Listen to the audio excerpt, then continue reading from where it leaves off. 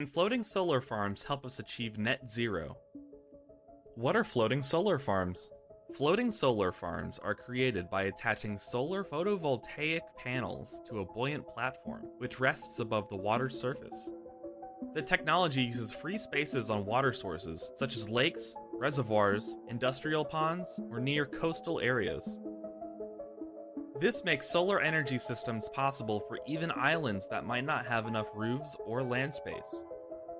The first floating solar farm was Swimsol, founded by Martin Putschek in 2012. Why create floating solar farms?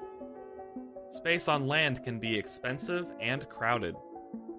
Solar farms can also cause tension with farmers and organizations who need to use the land for other purposes. How do floating solar farms work? They work similarly to land-based solar energy systems.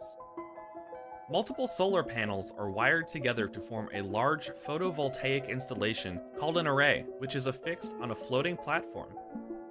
The inverter device in solar panels then converts the DC electricity to alternating current, or AC electricity, which the electrical grid uses.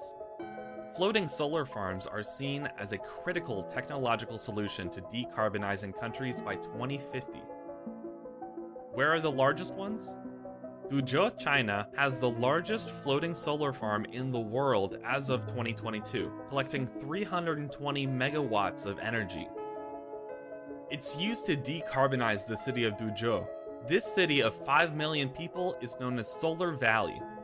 Experts claim that Dezhou gets about 98% of its power from solar energy. A larger system is being built in Madhya Pradesh in central India on the Narmada River. This system will generate 600 megawatts of power by 2023. Singapore has the Sembcorp floating solar farm that generates 60 megawatts of electricity.